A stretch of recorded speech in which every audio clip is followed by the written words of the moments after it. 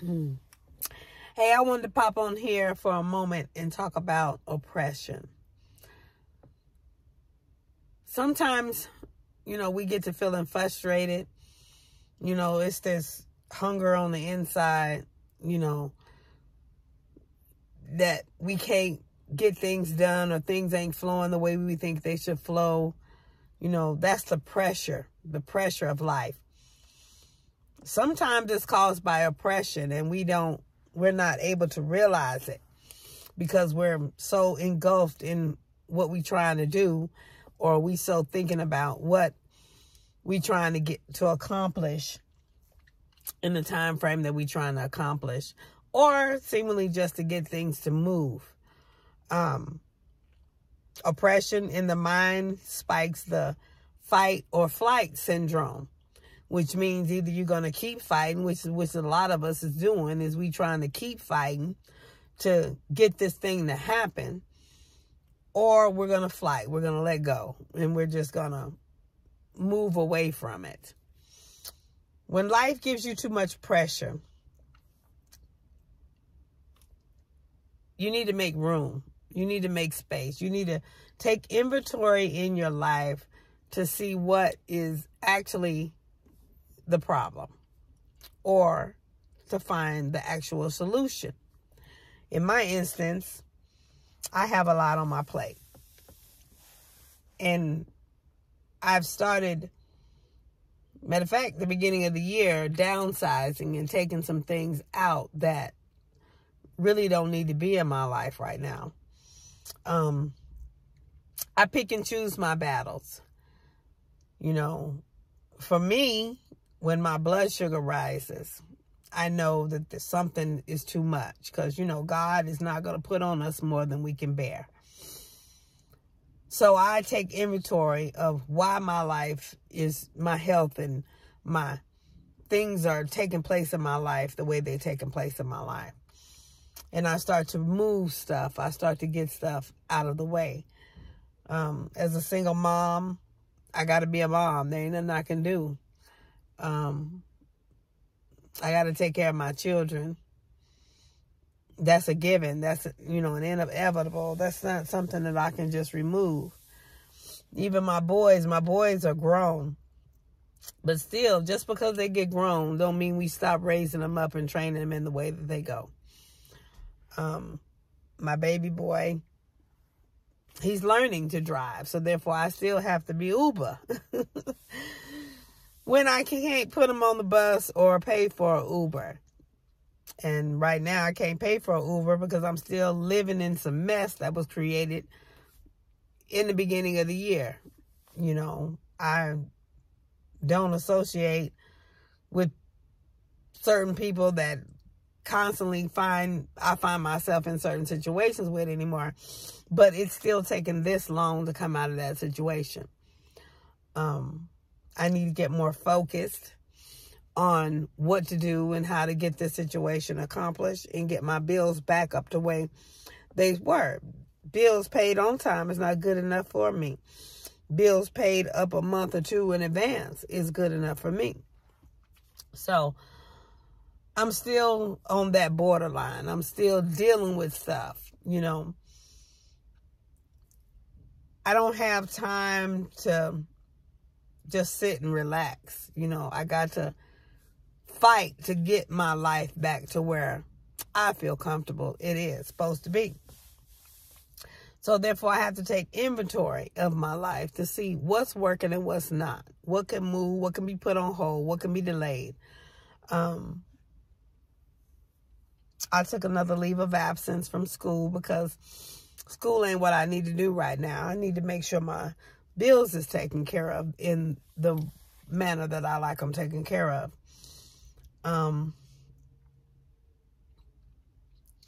I don't need another degree on the wall right now anyway.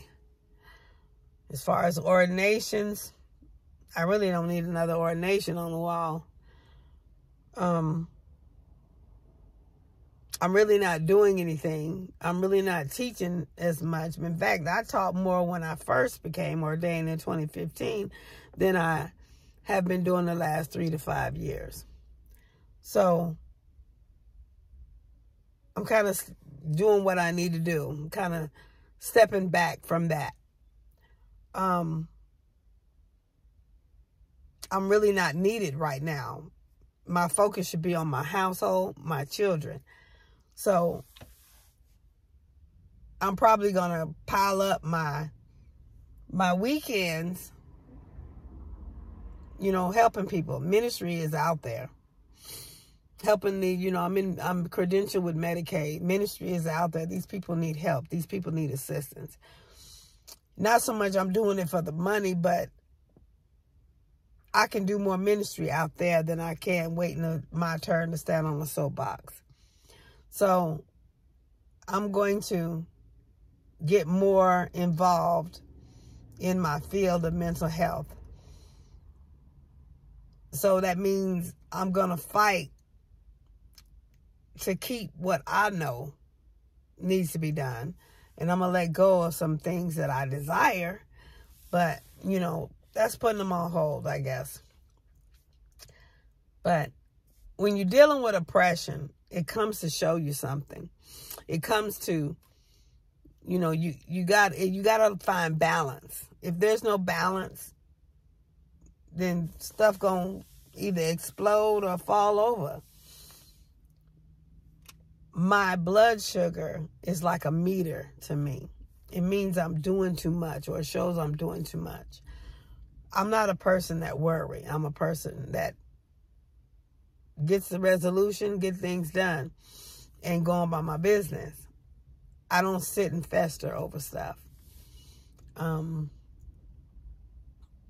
I pretty much stay to myself, which I like, because that's less drama I got to deal with. And then because, you know, people don't understand what they not used to, they don't, you know, they look at you different. They put you in these categories and these boxes, and I don't have time for that. Yeah, I got to do me, and I got to do my household. I got to make sure my house, my ministry, my household is my first ministry. Make sure that's together, regardless of whatever anybody think or say. I'm always going to do me. I'm always going to be mom, take care of my children. Now, me will be 18 next year. This year on November. After that, I don't know what I'm going to do. But after that, I'll be free to travel or do whatever I want to do, I guess. But I need to start building that nest egg now. I took on life insurance. I'm getting my life insurance license to be able to write policies, and I like this one because it's connected to mutual funds, which is on like a guaranteed recession-proof thing. It's at 12% right now.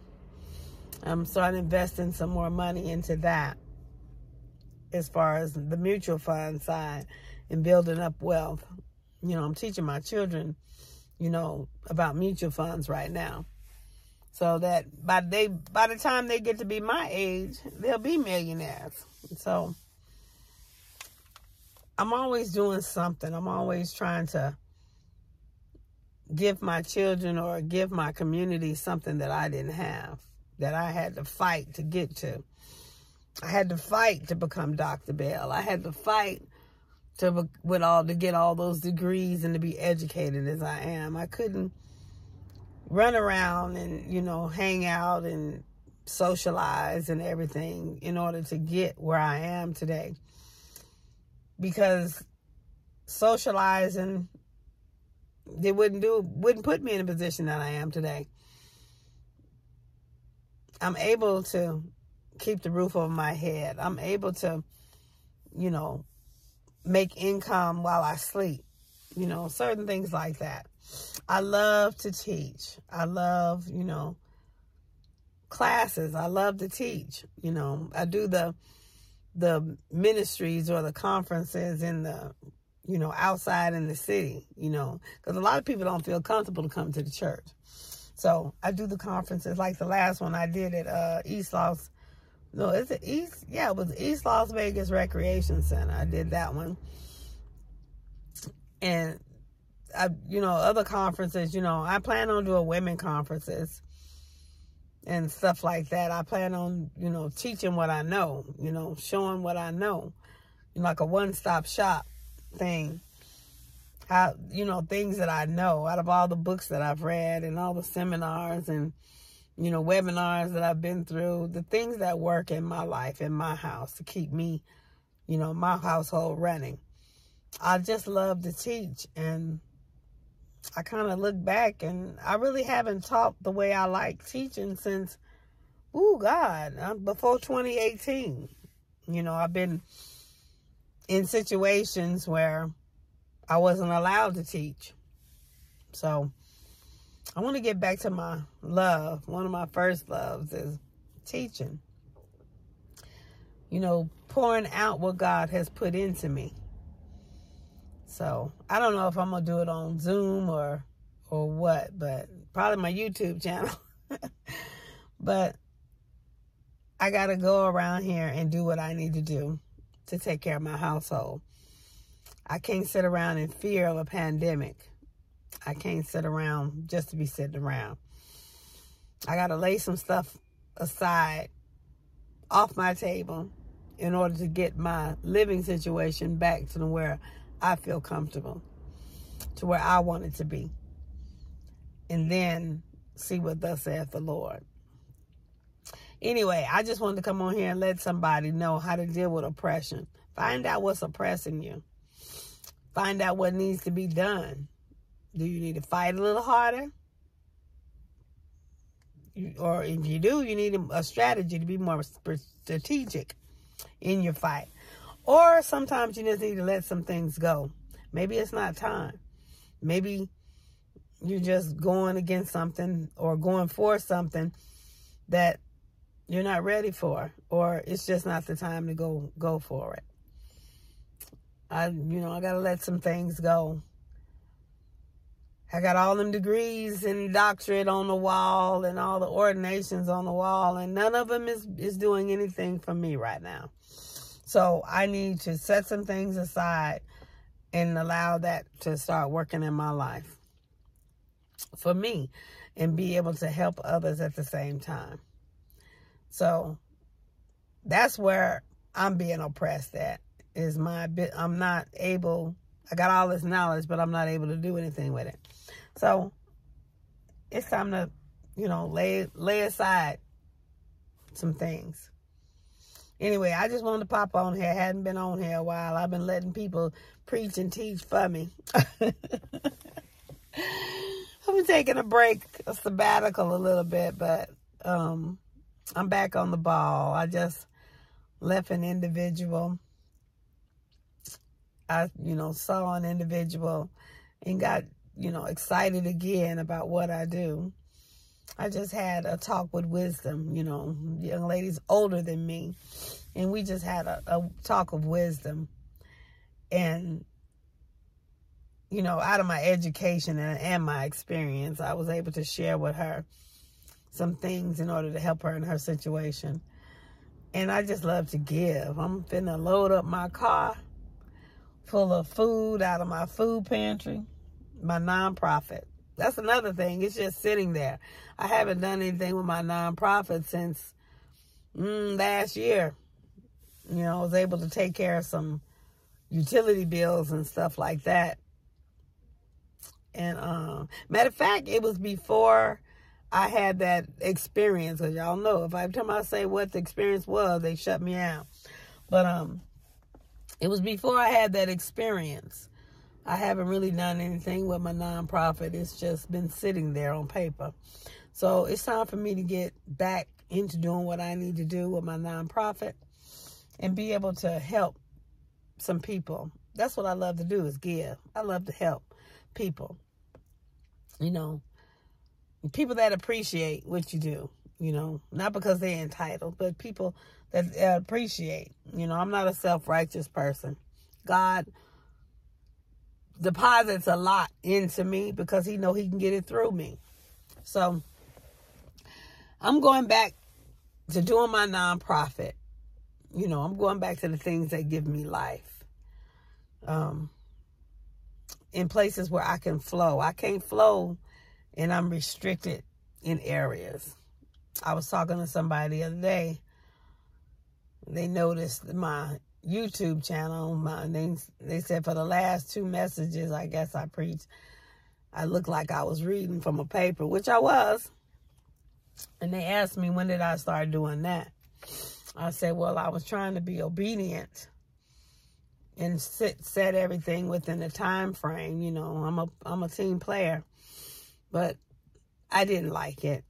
I know me. I didn't like it. I didn't like feeling the anxiety, you know, of, you know, the time ending, the buzzer. I like to flow, you know, allow the Holy Spirit to just flow, you know. So I'm going to do my nonprofit. Just thinking about it just brings my heart joy. I really and truly love talking to that young lady today. I call her a young lady, but she is she's a decade my senior at least. But I love wisdom. I love talking to wisdom. And I just wanted to pop on here and talk about oppression. Don't let oppression get you down. And, you know, the pressure, you know, in order to stop being pressed, you need to make sure, you know, is it something that you need to fight for more? You know, pick and choose your battles. If it's not something you need to fight for, maybe it's a distraction. Maybe it's something that's in the way of trying to keep you from doing or getting the things that you need. Maybe God trying to tell you, look, you got too much on your plate. So learn from the oppression. Learn from the emotions and your health condition. They trying to tell you something. You know, I had to stop eating so much of that sodium stuff and junk food, because everything on me was swelling up, my ankles and everything. I ain't young as I used to be. I'm about feeling every bit of this 51. But like I say, learn to notice the signs in your spirit. Discern the spirit. Discern the signs in your body. You know, discern the signs in your mind. God is trying to tell you something. He's trying to get some information to you, but you're not listening because he's not audible all the time. He don't so much give it to somebody that can come to you and speak to you. Learn to hear from God, from yourself, for yourself, through yourself. You got to get in your word, you know, to know his voice, how he responds. He can speak to you through a billboard, you know. So I'm going to, just start doing what I love to do. I was telling somebody there was a young lady that was running around in my gated community. I've seen that SUV several times. And I never paid no attention to it, but yesterday, or was it the day before? Yesterday, I paid attention to it. And it was a young lady. She would just park and make it look like, you know, she part of the community. And she would just go to sleep. One of us. I couldn't let that happen. So I made sure she, you know, to have food. And I'm looking for a lot of places to stay for people. I was just able to get the roof over 2 men's heads. You know, they're going to roommate together. I was able to accomplish that with a 2-bedroom apartment. So God is good. He's just moving. He's doing things. I mean, sometimes I know these men wanted their own apartment, but sometimes you got to settle for some things. You know, fight or flight. Pick and choose your battles. You know, I know that they wanted their own, but, you know, at least it's better than where they was. And it ain't in a whole group community where people may have COVID or anything like that. They have their own living space. They just share maybe the kitchen and the bathroom. That's it. So God is moving. He's still in control. Like I said, oppression comes to tell you something.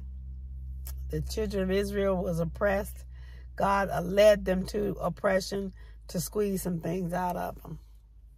Even when he delivered them, some things wasn't squeezed out of them. He kept them going. And at the end of it, he waited till stuff died off. People died off. And then he crossed them over the River Jordan into the Promised Land. So, find out what oppression is for. Find out why it come to you. Find out the message. Learn the lesson that it come to you. Anyway, till next time, stay blessed.